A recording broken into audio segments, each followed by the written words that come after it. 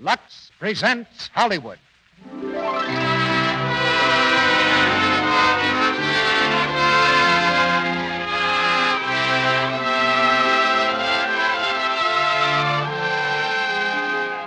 The Lux Radio Theater brings you Ginger Rogers and George Brent with Edith Fellows in She Married Her Boss. Ladies and gentlemen, your producer, Mr. Cecil B. DeMille.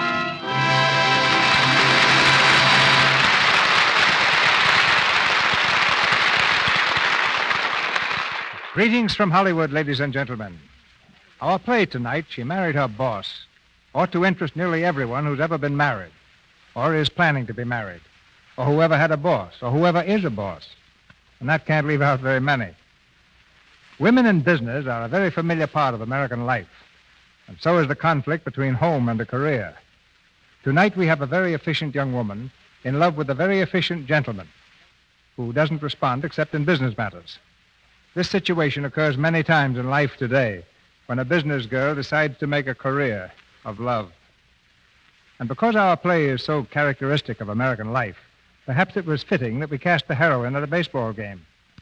I hadn't thought of Ginger Rogers as Julia Scott in She Married Her Boss until I saw her cheering wildly for a rather dusty gentleman who had just stolen second base at the Hollywood ballpark a few days ago.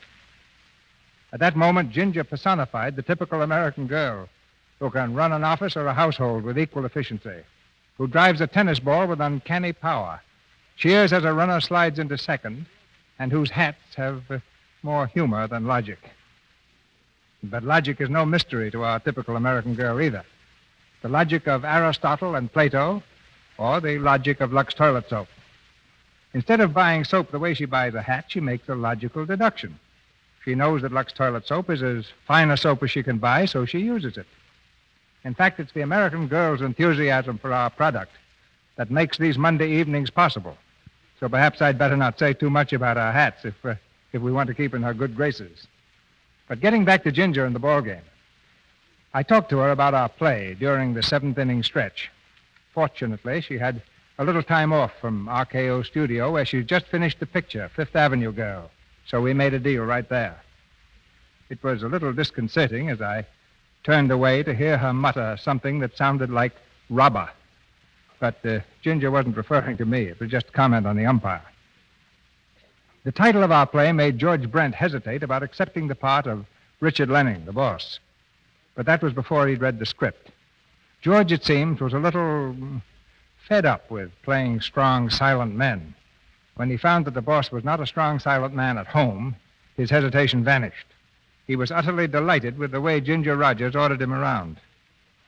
Edith Fellows, who played Annabelle in the film She Married Her Boss, produced by Columbia Pictures Corporation, has the same role in our production tonight.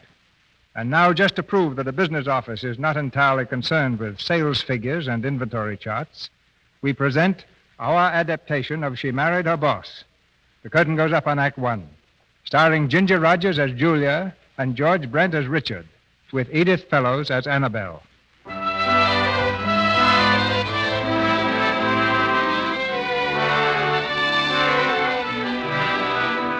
The executive offices of Lenning's, one of New York's finest and largest department stores. It's only a moderately busy day at Lenning's, so that means no more than a minor hurricane of activity around the office of Mr. Lenning, president and general manager. Mr. Lenning himself has not arrived yet, but somehow that doesn't seem to matter. His secretary, Julia Scott, has the situation well in hand. No, you needn't ship any samples. Our buyer will be in San Francisco tomorrow. Thank you. Goodbye. Now, Miss Fitzpatrick and Mr. Hoyt, what seems to be the matter? Oh, Miss Scott, Miss what Scott, I want is to have a please, little more... one at a time. Well, it's about Sunday's ad, Miss Scott. I need the feature spot for my department, a special on men's flannel pajamas. And I have some lovely new imported linens in my department. Mr. Hoyt would understand if he knew something about the importance of beautiful linen. The trouble with you, Miss Fitzpatrick, is that you know nothing about the appeal of men's pajamas. Please. Yes, please.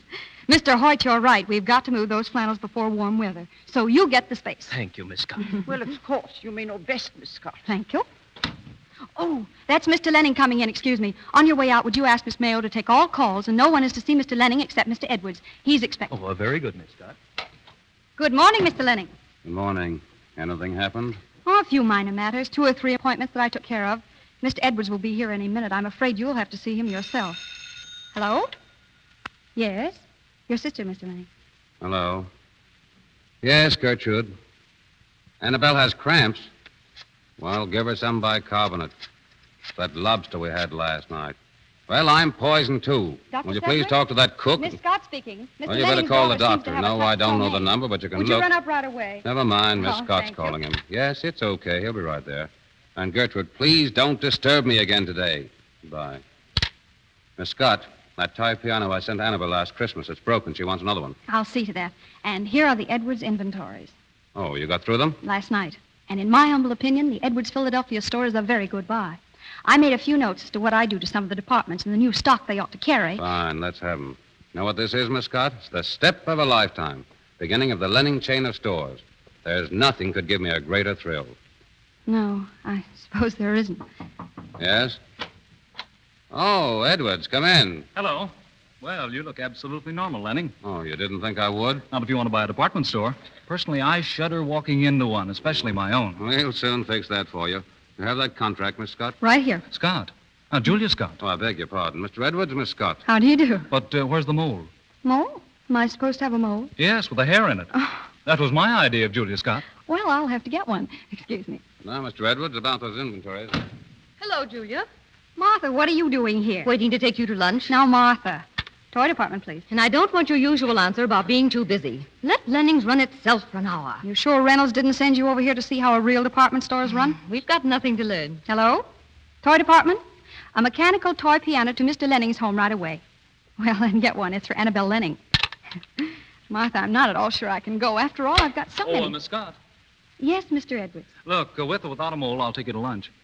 Well, will you? Sorry, but I have a date right here. Miss Pryor, Mr. Edwards. Miss Pryor's head buyer at Reynolds. Oh, hello. Hello. Let's go, Martha. Sorry, Mr. Reynolds, some other time. Oh, wait, look, I'll take both of you to lunch. Oh, no. No, you couldn't stand Martha, Mr. Edwards. I think she's got a mole.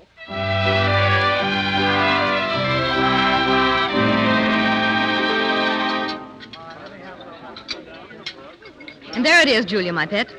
Reynolds wants a manager for our San Francisco office. He wants the best department store executive he can find. Well, you're it. Says you. Says Reynolds, says everybody. He told me to go out and get you. Eat faster, Martha. I've got to get back. Oh, a real job, paying twice what you're getting now.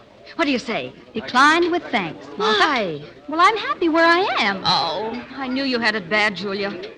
Been obvious to a child you're in love with Richard Lenning. But when you throw over a job like this to slave for that imitation of a man, it's alarming.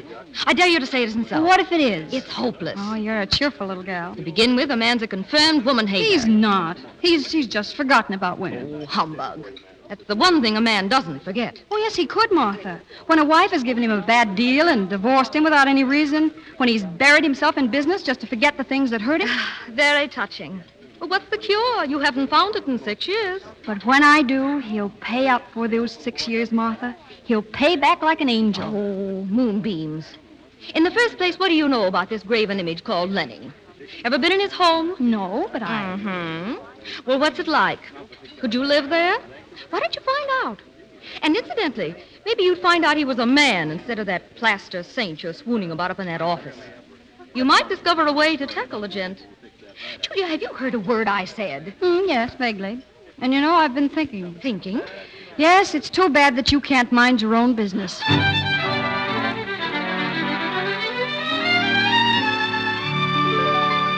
Now, let's see. The Edwards China Department, Miss Scott. Your note says... Pretty junky stock. Chuck it all and install the line we carry here. Hello? Gertrude. Oh, this is the 9th time this afternoon. Yes, I know it's late, but I'm busy. Well, what if they are annoyed? Are we working for the butler and cook, or are they working for us? All right away. Sorry, I've got to quit. Well, why not work tonight? Well, I hate to impose on you. Oh, that's all right. Well, then suppose I meet you back here at the office at about... Oh, no, it can't be here. The cooling system went haywire today. There's gas escaping. Oh, well, that's that. Let's, work at your home, huh? My home? That's a madhouse. Well, it's better than nothing. Shall I meet you there after dinner, or shall we go right now? Huh? Well, right now. Get your hat and coat and call the car.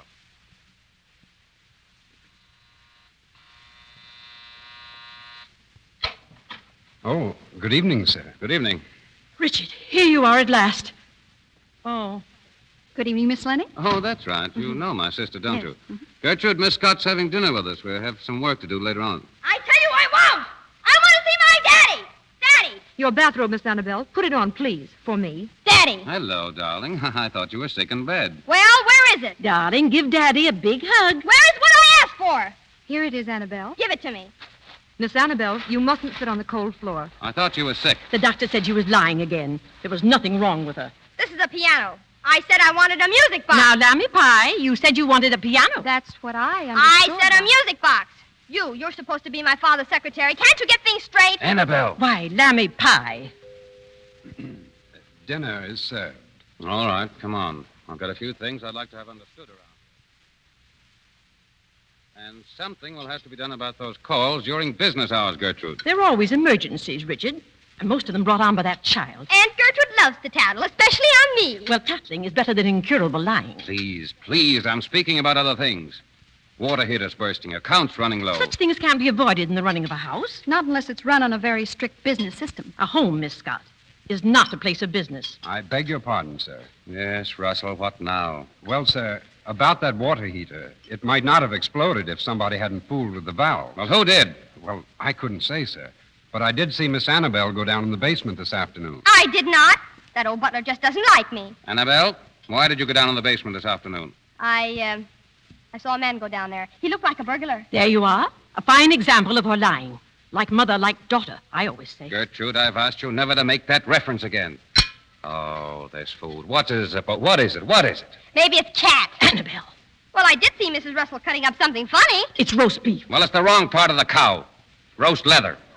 I thought you were going to speak to the cook. Well, I hinted very broadly. Hinted. Oh, please, Richard, be tactful. Do you want the servants to think we're barbarians? Why not? They feed us that way. Miss Scott is right. This place won't be livable until a system is installed. Then why not install one, Mr. Lenning? Yes, but how? Oh, if I can only spare you from the office for about a week. I wouldn't need a week. A couple of hours would do if you could give me complete authority. All right, you've got it. All right, fine. Russell, you're just in time. Never mind the dessert. No one's eating anyhow. I want to see you in the library immediately. And your wife. And the governess and the handyman. Get them at once. Now, just a moment. Russell, you heard me. They've been lost, Miss. Oh, so they've been lost. Half of the meat and grocery bills have just disappeared. Well, then perhaps you can explain, Russell, why the cost of food coming into this house has doubled, while the quality has gone down until it's not fit to eat. If the young lady knew anything about conditions... I know all about conditions. Russell, it's obvious that both you and your wife are not only incompetent, but dishonest as well. You're fired. Get out of the house tonight. Very well. Come on, Sarah. Richard, I'll not have the Lenning home invaded like this by a common secretary. Sit down, Miss Lenning. Do what she says, Gertrude. I give her full authority. Daddy? You too, Annabelle. Keep quiet. Now, let's see. You, over there, you're the handyman, aren't you? Yet I find that in the 4 months you've been here, Excuse me, miss. I'm quitting. And now the governess. I am sure I have done my best, mademoiselle. I have been so patient and kind. But Annabelle needs someone with brass knuckles, and who knows how to use them. I'll see that you find a job more suitable to your talents. Thank you, mademoiselle. Oh, the very idea. Richard, you know how hard it is to find a suitable governess. That was the point. She wasn't suitable. And Annabelle. What about Annabelle? Yeah, what about me? Well, Annabelle is going to take care of herself and grow into a fine, self-reliant young lady. And the first thing she's going to do is go to bed right now. No, I'm not. And I don't like you. You're going to bed, and this minute. Stay away from me. Daddy! Come on, up those stairs. I won't. And you're a mean, nasty, ugly little thing, and I hate you. There. Annabelle, go up those stairs at once. I won't. And it won't do you any good to make me because I won't sleep, so there. Oh, yes, you will, because no. I'm going to give you something no, to make stay you away sleep. from me. Come here, Daddy! Lammy Pie. Ow! Here, you bad child. This is marvelous. Why didn't I think of this before?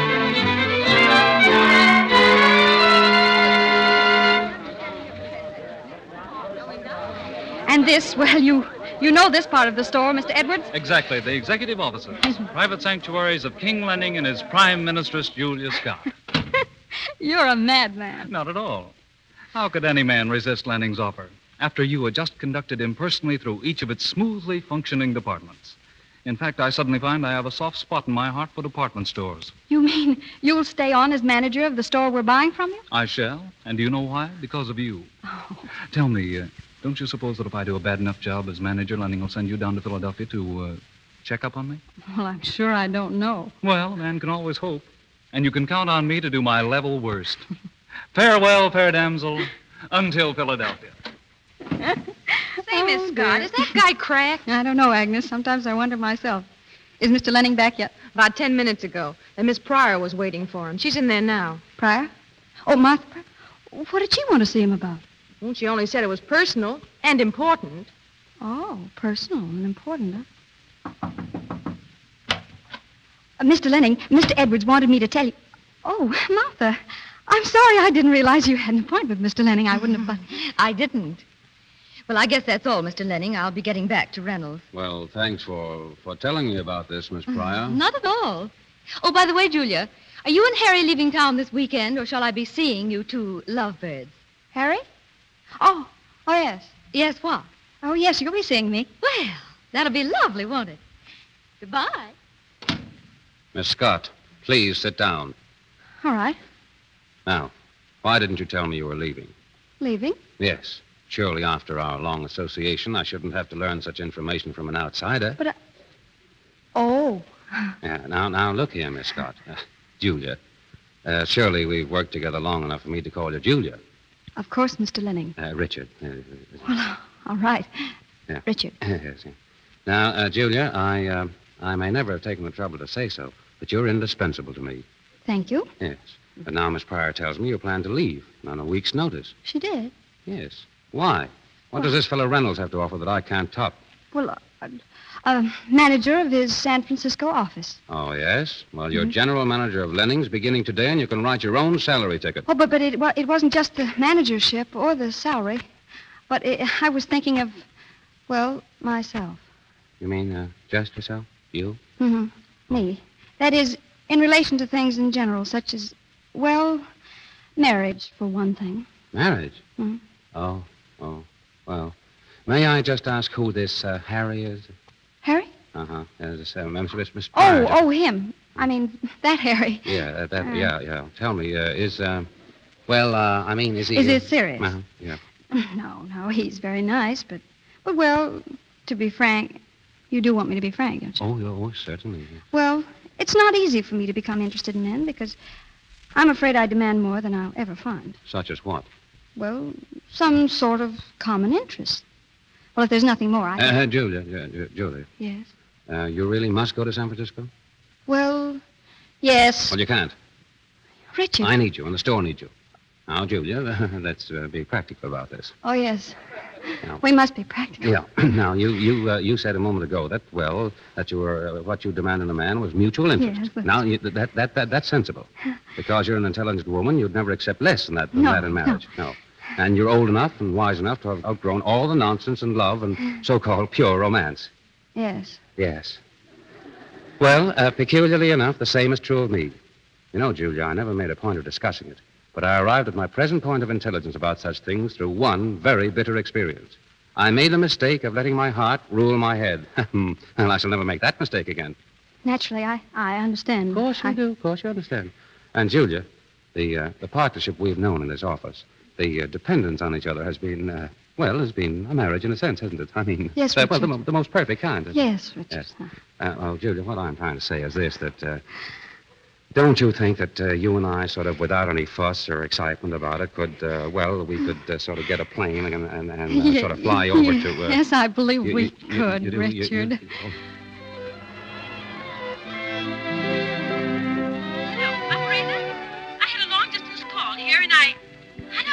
Hello. Is that you, Gertrude? Richard, where on earth are you? Dinner's been ready for hours, and Annabelle's having tantrums. Well, Gertrude, listen. I'm over in Marysville. Julia and I flew over here this afternoon and got married. Marysville? Well, what on earth are... Married? Yes, Gertrude. Married? Yeah. Oh. Gertrude? Gertrude? Hello?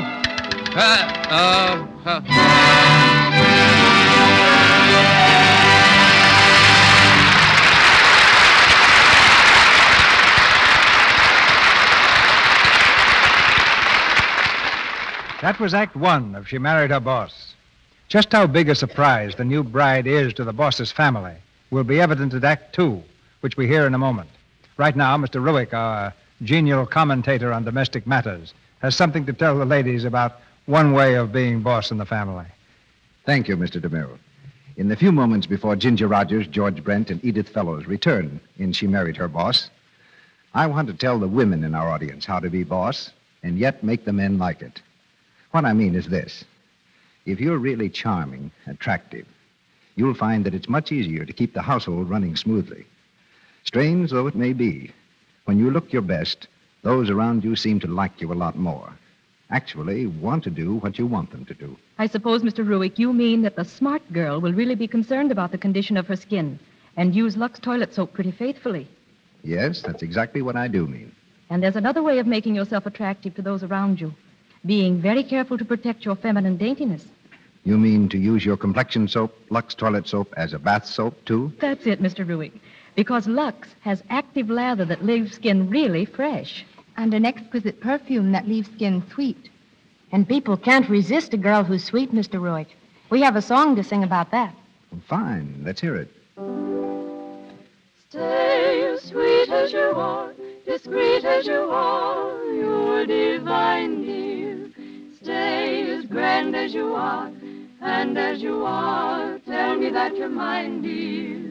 Young and gay, or old and gray, near to me or afar, night and day I pray that you'll always stay.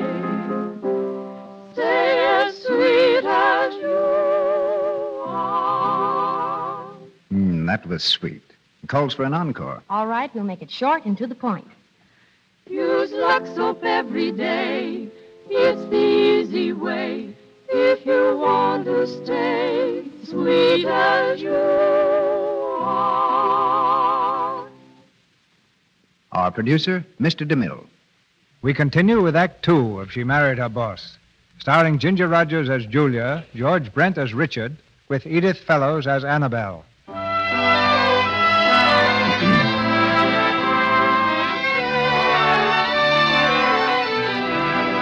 It's late the same evening. Back from their flying trip to Marysville have come Richard and Julia, now Mr. and Mrs. Richard Lenning. As the latest addition to the Lenning family, anything but an enthusiastic reception awaits Julia.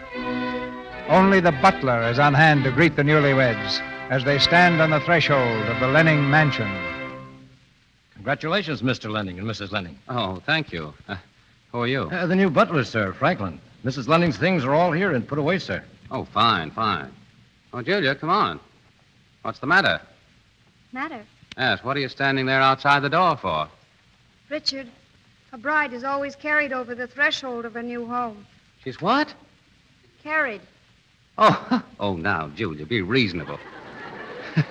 This is no hour for sentimental nonsense. I wouldn't insist, Richard, but it's always done. Oh, but it's so... Oh, well, all right. Franklin, give me a hand, will you? Oh, Richard. Come on, a seat with our hands. Yeah, that's nice. Nice time of the night for a circus act. There, will that do? That's all, Richard. Thank you. Well, I'm glad of that. Boy, am I tired, and the whole day wasted. What do you mean wasted? Well, no work done. By the way, Franklin, did some papers come out to me from the office? Yes, sir, this afternoon. Good, that'll be the Edwards contract. Got to have it all checked over by morning. Oh, Richard, it's so late. Can't you let it go till tomorrow? Nonsense. I told him I'd sign it at 11. Would it matter so very much if it were delayed a day? Why, Julia, I thought you realized what this deal means to me. It's the beginning of the Lenning chain of stores. You just give me 3 years and I'll have a string of Lennings all over the Atlantic coast. Say, I got an idea. We'll get a map with colored pins. Red for the Philadelphia store, blue for New York, green for the... Julia, is there anything wrong? Of course not, Richard. I'm just going upstairs. Oh, all right. Good night. Good night. Yeah. Why? What's the matter? Nothing, Richard. Good night. Uh-huh.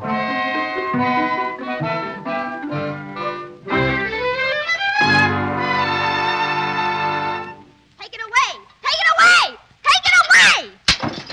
I told you I don't want any breakfast. But, Miss Annabelle, you must eat breakfast. I'm not going to eat breakfast or lunch or dinner or anything as long as somebody is in this house. Good morning, Annabelle. Morning, Franklin. Good morning, sir. Well, what's this, Annabelle? You playing the part of a sphinx this morning, or not feeling so chipper? I think from the size of that breakfast, you felt rather good. It appears that Miss Annabelle is not eating that breakfast, sir. It is, if I may say so, purely for psychological effect. Oh, Annabelle, what is this foolishness? Explain yourself. Oh, good morning, Gertrude. Yeah. Well, a cheery little soul. Let's open a mortuary around here. Franklin, bring me black coffee. Nothing more. Oh, shake hands with Annabelle. She's hunger striking, too. I don't wonder. As for me, I'm all packed. I shall be out of the house by noon. Oh, you're being absurd, both of you. I suppose all this ridiculous behavior is due to my, my adventure in matrimony yesterday. And of course, it met with your unqualified disfavor, Gertrude. I don't like her either. That's enough out of you. Gertrude, I've already explained to you the whys and the wherefores of this marriage. Oh, don't trouble again. After all, I'm only a blood relation, and one person sincerely concerned for your future. It doesn't matter that I remember where your reckless impulsiveness led you once before. Impulsive, just because I marry an intelligent business partner, a partner whose duties are now enlarged to include the management of a home. Sensible. Don't you think I saw a certain party being carried over the threshold in the middle of the night, like a blushing bride? Oh, well, now, Gertrude, all of us have whims. Good morning, my family. Good morning to you. Good morning. Good morning, Good morning. Good morning, Gertrude. Good morning. A very good morning. How about you, Annabelle? Are you and Gertrude both out of sorts? Well, the atmosphere does seem a little charged this morning, Julia, for which I apologize. So I see. Gertrude reduced to black coffee and Annabelle hunger striking in grand style. Now, look here, Annabelle. You stop this nonsense and say a civil good morning. That's all right, Richard. She'll talk to me in a due course of things. I won't ever talk to you. You just did. How about the contract, Richard? Did you finish checking it last night? Completely. And in about 2 more hours, we'll own the... Well, Julia, well, you're not dressed. You can't wear that dress to the office. I'm not going to the office. Listen, there's a whole day's work piled up down there. There's about 10 years' work piled up around here. Oh, but Julia, Agnes can't begin to handle the details. She never will until she finds she has to. Oh, well, I gotta go now. You know, this is nonsense, Julia. You can't waste your time fooling around the house. In 2 hours, you'll be bored to death and come running back to work. Will I? We'll see, Richard. Goodbye, dear. I'll call you later. Oatmeal's delicious. Try some. No. I think you'd better. I said no. Didn't you hear me? Annabelle, I wonder if you remember the spanking I gave you the other night. All right, spank me again. Beat me. I don't care. You can eat a horse to water, but you can't make him drink. Eat. Well, I won't eat a smidge while you're in this house. That might be a long time. Well, I can hate for a long time, an awful long time. Annabelle, I'm interested. Why do you hate me? What for did you want to go and marry my father? I love him. Well, he don't love you. No? No, nobody could. You're an ugly, nasty old thing, and I don't want you for a mother. Well, I'm glad to hear that. Because I certainly don't want anybody who's stupid for a daughter. I'm not stupid. I'm smart. Smart? Why, you can't even make up an interesting lie. I saw the cook cutting up something funny. Maybe it's cat. And I saw a tough-looking man going down into the cellar. Well, I could do better than that with using only half my brain. I wasn't using any brain, so there. Uh-huh. You think you're smart, don't you? Much smarter than you, and I can prove it. Listen, 2 little rabbits named Christopher and Gwendolyn went into the woods one day and had a whole bunch of very interesting experiences. Now, if you and I were both to think about that, I'll bet I could tell a much better story than you. Smarty, you already know the answer. No, I don't. But just to make it harder, I may even write mine like a poem with rhymes and everything. And when I've finished, why, then you'll realize what a really stupid little girl you are. I'm going now. I'll have Franklin take your breakfast to your room just in case you want to smell it. I've got a cold, so there. And you can take the food, because I won't eat it. All right. I only hope you won't find it too hard to think on an empty stomach.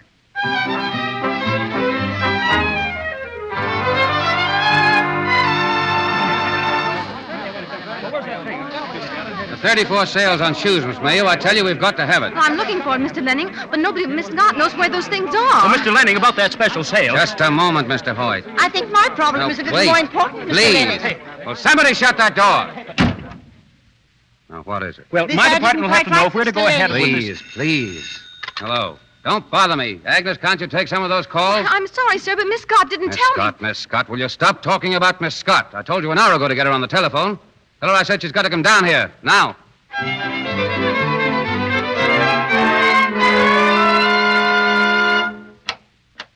Gertrude, may I come in? Of course. Is your house now? Oh, please, don't just walk out on me. It's very important. Well? First of all, I know you won't believe it, but I love your brother. I've loved him for 6 years. I know what his life has been, and loving him, I want to help him find happiness again. I want him to know for the first time what a real home can mean. I want mostly for his sake for him to recover some normal instincts. Towards you hope. Towards any woman. And why not me? Oh, can't you see? With your help, I could... Pardon me, Mrs. Lenning, but it's the store again on the telephone. Oh, tell them I'm indisposed. But they said it was important. What shall I say, ma'am? Tell them I took poison. Tell them anything you want, but I'm not going down there. Yes, ma'am. Some more of your great consideration for my brother. Yes, it is. He can get along without me at the store. It means inconvenience and readjustment, but he can do it. Where I'm really needed is here. Oh? Oh, Gertrude, now don't freeze up on me. I need your help. I'm asking for it. If from now on we could just work together on this thing. For instance, Annabelle. My niece is not a department of the store, Miss Scott. I'm afraid you can't take an inventory and then reorganize her. But we can. At least I want to try to. Look, Gertrude, you've seen more of her than anyone else. Tell me about her. What are her interests? What does she like to do? Where does she Miss Scott, Annabelle's interests are no concern of yours. And the less you have to do with her, or with me, the better I like it. All right. I should have known better than to expect your understanding or your help. You're a bitter, frustrated old maid, Gertrude Lenning, and the natural enemy of every woman who loves and wants to be loved by a man. You're going to take out your bitterness on the entire feminine world as long as you live, even if it costs your brother's happiness to do it. It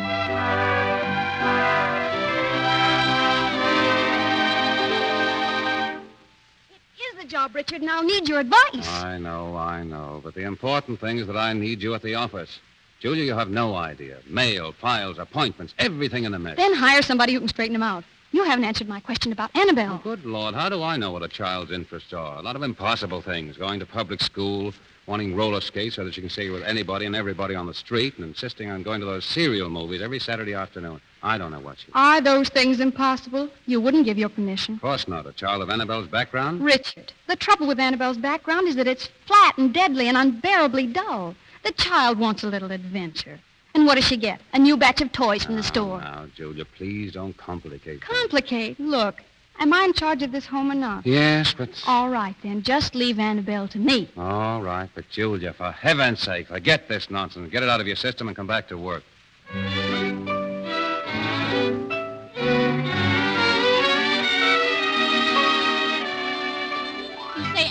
Has never attended public school before? No, she's always had tutors. I don't know just what grade she's really eligible for. I ought to be the 5th grade. We'll soon find that out, Mrs. Lenning. Come, Annabelle.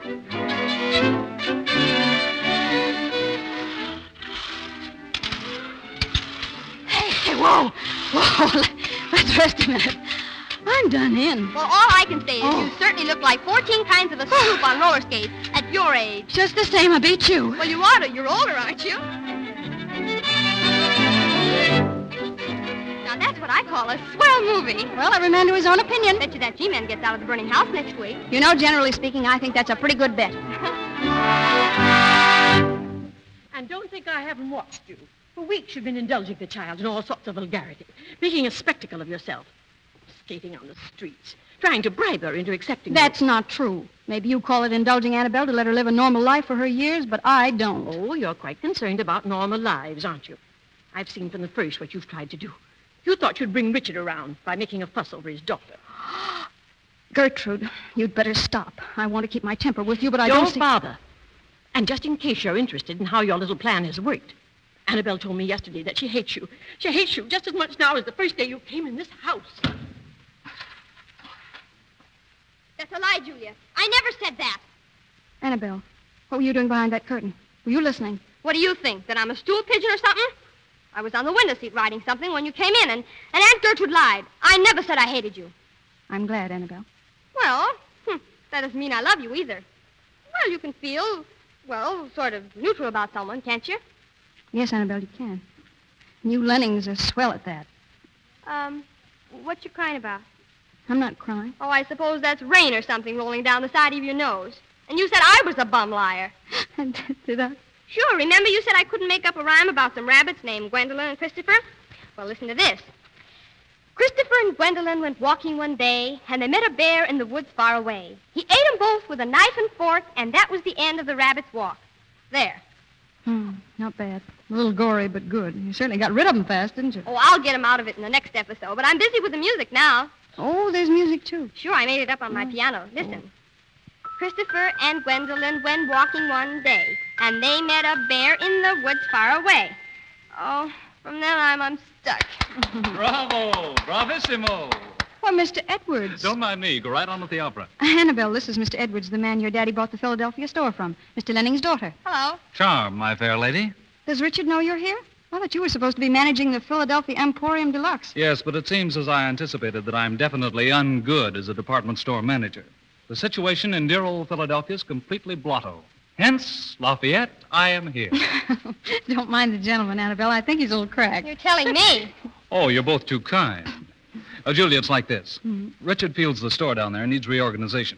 Here's a report of condition that Jessup made up.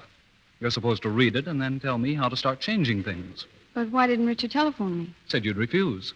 Oh. If I came, he knew you couldn't resist my charms. Or can you? Oh, all right. Give me the report. I want to finish our song. A great idea. You run along and read that, Julia. Little Miss Saucy Pants and I'll do some composing. All right. Now, let's see those words. Here, and the music's supposed to go like this.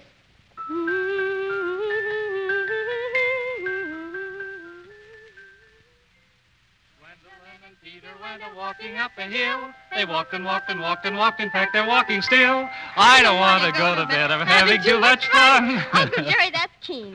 How was it, Julia? A little more humane. But now we'd better get down to business. I finished this report, Mr. Edwards, and I find it... Uncle Jerry. Yes, Uncle Jerry. And the first thing you've got to do down there is to reorganize the advertising staff. I find yes. And another thing, your window displays, they've got to be made much wait a more minute, attractive. Annabelle, another verse. Listen. Listen, Jerry, if Richard wants us to straighten out this store but that's business, not we've as got to get important as a new verse for Gwendolyn, is it, Annabelle? No. You see? Listen. They saw some snails with great big horns and bonnets on their heads. They lived in shells, and in their shells they slept in feather beds. Come on now, all together. They saw some snails with great big horns and bonnets on their heads. They lived in shells, and in their shells they slept in feather beds. I don't want to go to bed. I'm having too much fun. That's very swell. Julia. What's the matter? Oh, hello, Richard. Do you suppose he doesn't like music? Gosh, he looked mad. I'd better go see. You two go ahead. Hello, Richard. Richard, you look terribly annoyed, darling. I sent Edwards here because the Philadelphia store is in a mess. I wanted you to give him advice, and how do you give it to him? By sitting on the floor singing a lot of nonsense. Some high spirits that needed blowing off, that's all. And as for the store report, I've read it and It's not just this, Julia. It's everything these last weeks. You've changed. You were someone I thought I could count on, and instead of helping me, you let me down completely. I might almost say criminally. In other words, I haven't lived up to our marriage bargain, is that it? Well, you don't need to put it exactly that way. Why not? Richard, you say I've changed. I have. It happened the moment I stepped foot in this house as your wife. It was home here, and I loved it. I was a woman for the first time, and I loved that, too. In other words, by marrying you, I lost a valuable partner and acquired a woman. Someone who would blithely wreck my business while sitting home singing nonsense in the living room with a man. Oh, Richard, you sound jealous. I am not. Told you once that part of my life is completely dead. With it went all interest in women, as you're trying to be a woman. And furthermore, if you want the truth, it doesn't become you. You're no longer the Julia Scott I can admire. This change has made you ludicrous, if not downright pathetic. Thanks. I was curious about how you really saw me. Oh, no, Julia, I mean... You're right, Richard. Perfectly right. I did let you down. I didn't live up to our bargain at all, so I'm going to do something about it. Now, Julia, I don't mean turning around and going to extremes, but you could help a little right now. For instance... For instance, go down and take charge in Philadelphia. Get the store there up to the famous Lenning standard of efficiency. Is that it? Well, yes, Julia, if you could. Oh, I could, Richard. And I shall. You can depend on me. Oh, that's fine. I know you understand, and it shouldn't take long. That's where you're wrong, Richard. You have no idea how long it may take. In fact, I wouldn't be at all surprised if I never got back from Philadelphia.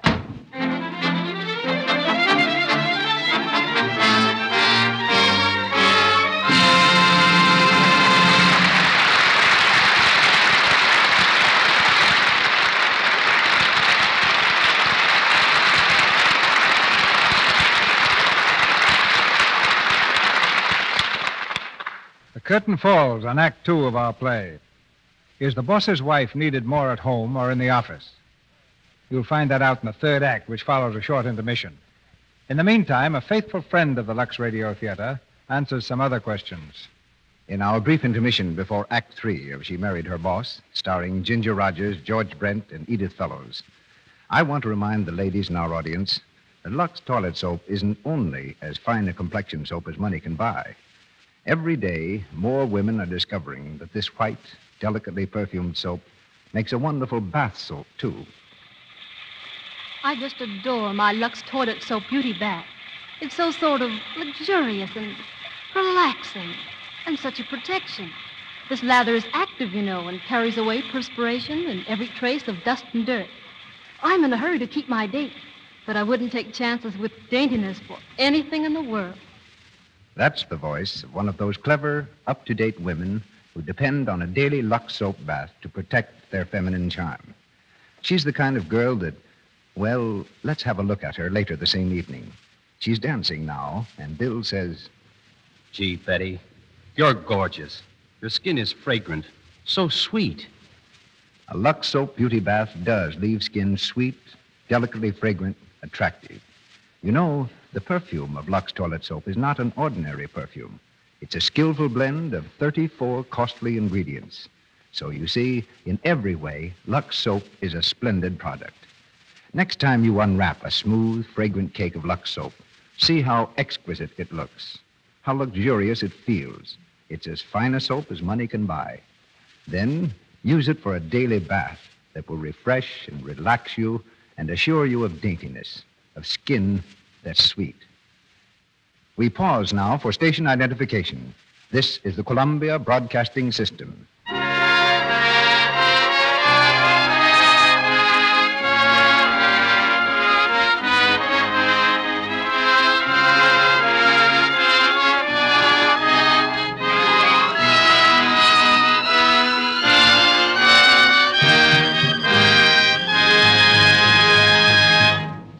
Once again, our play, the third act of She Married Her Boss.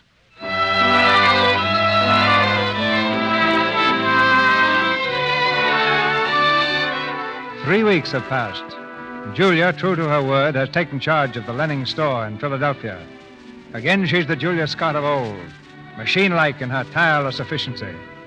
But at the Lenning home in New York, the efficient machine is sorely missed, especially by Richard. But why? Why should dinner be late? It was never late, well, before. You mean when Julia was here? Why don't you say it? Well, it's true. It's not only the meals, it's everything else. This house was fit to live in when she was here. She's indispensable here, just as she is every place else. Daddy, when is Julia coming back? How do I know? When she finishes her job. Well, I want her back. Well, so do I. Well, as a matter of fact, well, so do I. Why, Gertrude. The house does need her. I've been wrong about a few things in my life, and, well, Julia is one of them. And when I see her again, I'm going to tell her so. Me too. I love Julia. Well, I'm glad to hear you say that.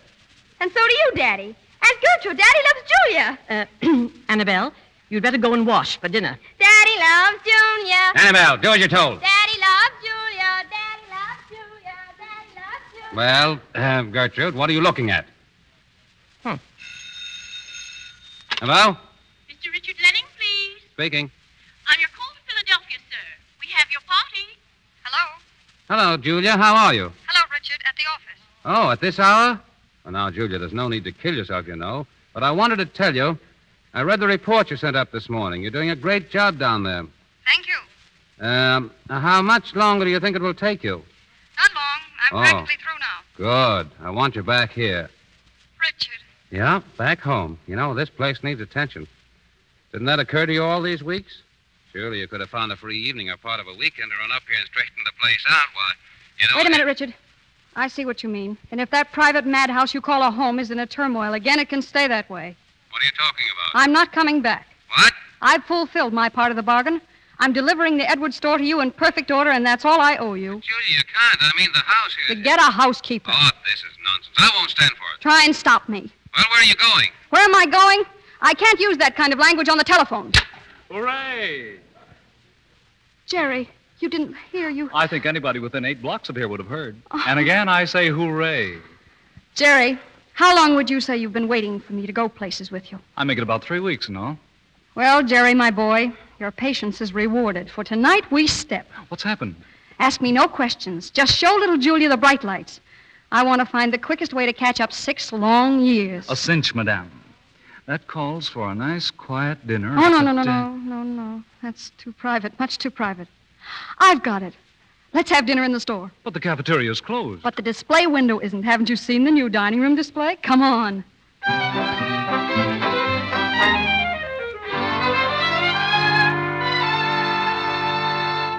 Here are, Mrs. Lenning. Restaurant fella says you phoned for Oh, dinner. good, good. Put the tray right down here on the table. Huh? I mean, you ain't really going to eat here in the store window with all them dummies. That is Why, John, those aren't dummies. They're Mrs. Lenning's family. She told me so. Huh? Look, John, what's your salary as night watchman? Why, 18 a week, but I... Beginning tomorrow, it's 30. Now, draw that curtain across the window there to keep out the gaze of the passers-by and go on punching your clock. But, Mom... 30 a week, John. Remember? But where till I tell Martha that I saw Mrs. Lenning and Mr. Edwards in the store window with a bunch of dummies? She'll think I'm drunk. Again. Alone at last. Alone? You forget my family. Mr. Edwards, may I first present you to Grandma? On the surface, a nice old lady. Inside... Sawdust. Howdy, ma'am. Right pleased to meet you. Oh, don't mind her not answering. A closed-mouth bunch, my family. Oh. And there's Dad. That frown on his face is permanent. The old boy's soured on life. Must run a department store. Hi, Dad. And there's Mother. Dear old Mother. A tragic figure, Mr. Edwards. She's loved Dad for years and years, but he's never responded. Unbelievable. Hello, Ma. Oh, I almost forgot my brother Willie. It's homework he's doing there. He's trying to prove that 2 and 2 make 4. He's been at it for years. He'll never make it. Greetings, Willie, my lad. Well, that's my family. Let's eat. You're sure they don't mind my intrusion? Mind? Oh, they're delighted. Because I'm going away tonight. This is little Julia's farewell party, and are they glad to get rid of me? Aren't you, Dad? Oh, Jerry. Jerry, look, I'm knocked Dad over. Oh, quit it, Julia. You're not fooling anybody. Talking to a lot of dummies and trying to pretend it's fun. Now, let's get out of here. Oh, don't be silly. I'm having a swell time. You're miserable. Look, Julia, forget that Lenning guy, will you? You've got some happiness coming, and I can give it to you. Can you, Jerry? You say you've lost 6 years. Well, you're going to get them back. Am I? Julia, look at me. Well? I've wanted to kiss you for longer than I can remember. Now I'm going to. No, Jerry. Julia. I know, but never mind that. Never mind. You can't go. I tell you. Paulette? Swell. Thank you. Here, you can't take no pictures here. Jerry, who is this woman? Good evening, Jerry. Helen. Say, Mr. Edwards, this lady and gentleman here said you expected them. They didn't say nothing about taking no flashlight pictures. It's all right, John. Hello, Helen. Nice of you to drop in. Wasn't it? Oh, and if you and Mrs. Lenning are interested in that picture, Jerry, I'm sure it'll be in the morning papers, on the front page. Thanks. Oh, by the way, Julia, excuse me. I'd like you to meet Helen, my wife.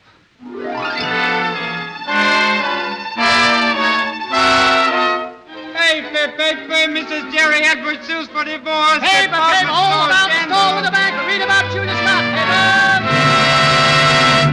Naturally, I came down at once. What would you expect me to do?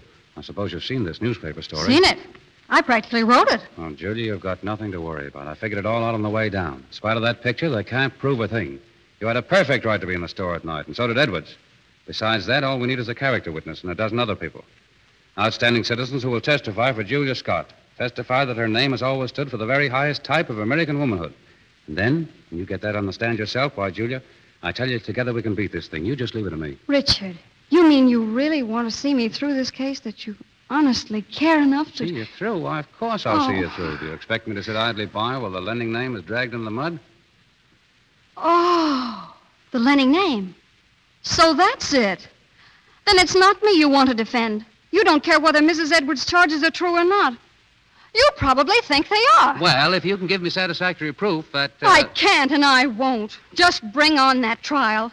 I'll take care of the Lenning name. How I'll take care of it. I can see myself on the stand right now. I'll make a speech like you've never heard. Julia. Your Honor and gentlemen of the jury, it seems that I am on trial here.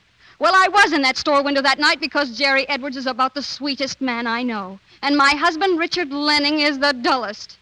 Our marriage was one of convenience, Your Honor. He wanted to hang on to a partner. And I only loved him like a fool from the first minute I ever looked at him. I hoped he'd find us something human. A man who didn't care whether I was efficient or not. A man who liked me, loved me as a woman. But what does Mr. Lenning propose? That I go back to being Julia Scott? That I give up all hope of ever really living and die by degrees as a servant of Richard Lenning?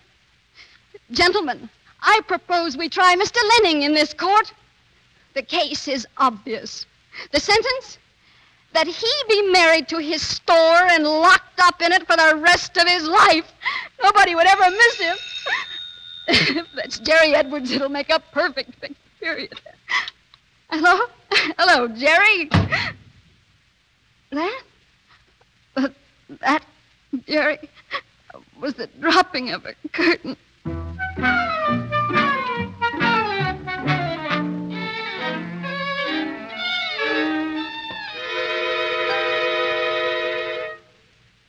Miss Annabelle, it's no use, I tell you. Your father's been in there for hours, and he won't see anybody. Yeah, well, he's going to see me, because I've got to see him. Now, you let me by. No, you mustn't. Let me No, by. you I'm wait. going to see my daddy. Miss Annabelle, you can't. Daddy.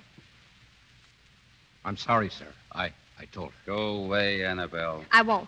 I want to talk to you about Julia.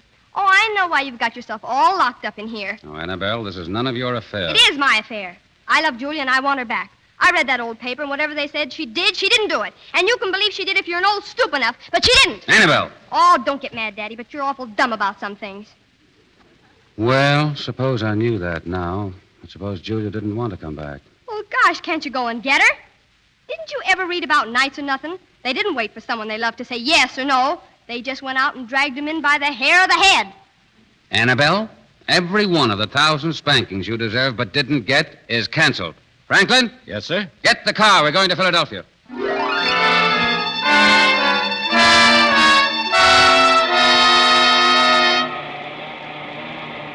Begging your pardon, sir, but you're going terribly fast. Mr. Lenning! Dick, Frank. Just Dick to you. And I think I need another drink. Oh, yes. Yes, she's gone, Mr. Lenning. Gone? Yes, she left this afternoon with Mr. Edwards. For New York, I think. Come on, Frank. We're going back to New York. Oh, but while you're here, sir, there's a matter about the toy department. Toy department? My friend, you can take the toy department and ship it back to Santa Claus. Come on, Frank. You sure she wasn't here in the store in the last 2 hours? Oh, no, sir. I ain't seen hide nor hair of her, Mr. Lenning. Frank, that settles it. They go home for one last look, and if she's not there, we'll call in the cops. Right you are, Dick, my boy. Every cop on the force. Whee! Now, wait a minute. Frank, what would you say those bricks were here on the sidewalk for? Why, I would say for the new addition to your store there. But you're wrong. You're wrong. Here, Frank, how's your aim? Oh, Mr. Lenning, your own store window. Oh, go on now. Throw one. Have a window on me. Well, sir, if you insist. Strike 3! What a heave. What a name. Well, I guess that's hurling the old tomato, sir. Now, Frank, now, what did you do that for? You know it was my turn. But I didn't hurl it, sir. Well, I didn't either. There must be. Oh, look, sir. Over there by that taxi cab. It's a woman. Oh, a softballer, hey? Hey, you! What do you mean by pitching without my okay? Come back here. You let me go. Julia.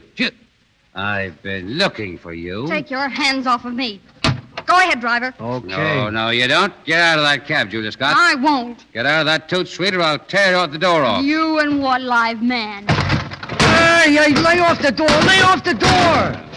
Thought I was fooling, eh? Now get out here. You're pushing me door. Why, it's ruined. It's ruined. Franklin, buy this guy a new cab. Right, sir. Now, Mrs. Julia Scott Lenning, just where do you think you're going? I'm on my way to Pier number 34. Come along and wish me bon voyage. Oh, you're going with that sap Edwards, huh? That's none of your business. No, come here. Let go of me. Not a chance. I've got the law on my side. Oh, you... Yes, I have, and all the laws that were never written. Kiss me. Oh, Richard. Yeah. Thought that guy Edwards was something, didn't you? Well, you're wrong. You're in the arms of the head pumpkins right now, Sir Richard. The guy who drags him home by the hair of the head. Now, how do you like it? Well, I don't know yet, but I think... Oh, Richard. Now, do I drag you, or will you come willingly? Willingly, darling. Very willingly. Oh, Julia.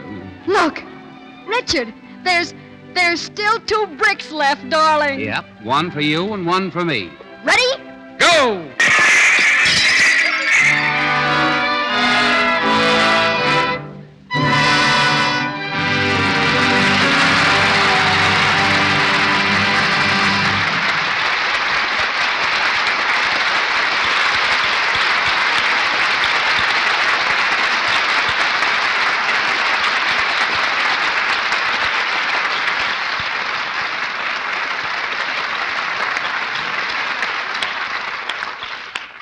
I think we can predict a lasting peace in the Lenning household.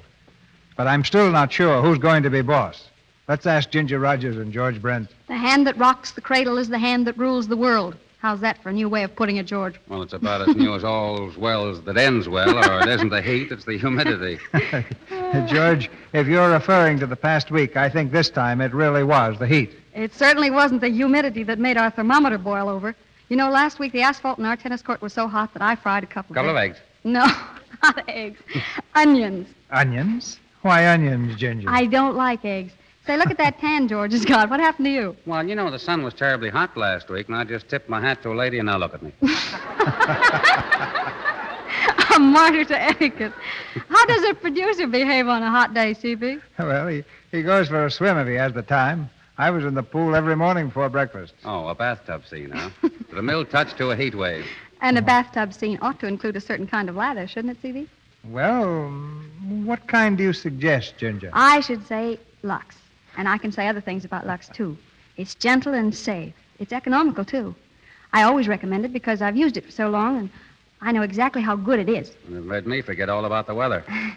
Let's put the heat on Mr. DeMille and find out what the lights in the front of the theater will spell next week. Yes, what is the bill, CB? Next Monday night, we're going to do You Can't Take It With You. A Pulitzer Prize play and a hit picture. It's a truly American comedy. And our stars will be Edward Arnold, Walter Connolly, Fay Ray, and Robert Cummings. You Can't Take It With You, starring Edward Arnold, Robert Connolly, Fay Ray, and Robert Cummings. That sounds like a double-A production. I'll certainly be on the receiving end of this microphone next Monday. Yeah, and I'm going to listen for some nice, cool spot like the desert. Good night, CB. Goodbye. Good night. You've both earned a place in the sun tonight.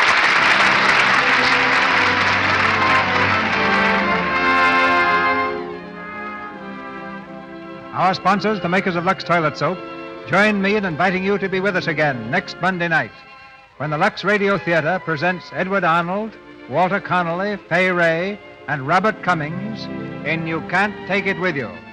This is Cecil B. DeMille saying good night to you from Hollywood.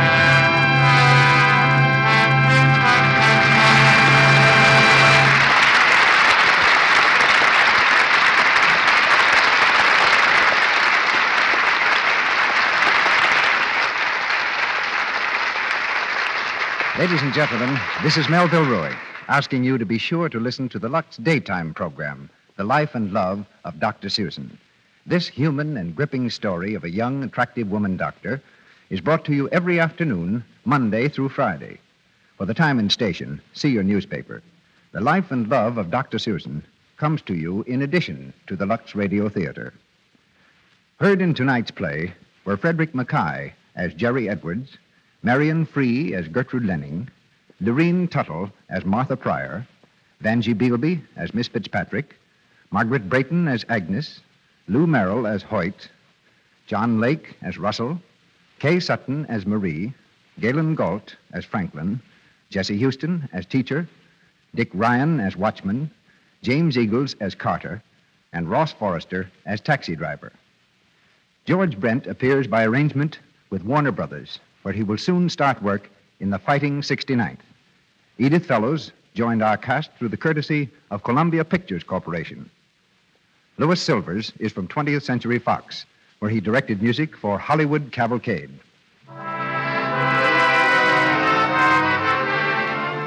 Our Lux Radio Theater production of She Married Her Boss has come to you with the good wishes of the makers of Lux Toilet Soap, the beauty care that 9 out of 10 Hollywood stars use to help keep their complexions beautifully clear and smooth, flawless as every woman wants her skin to be. This is the Columbia Broadcasting System.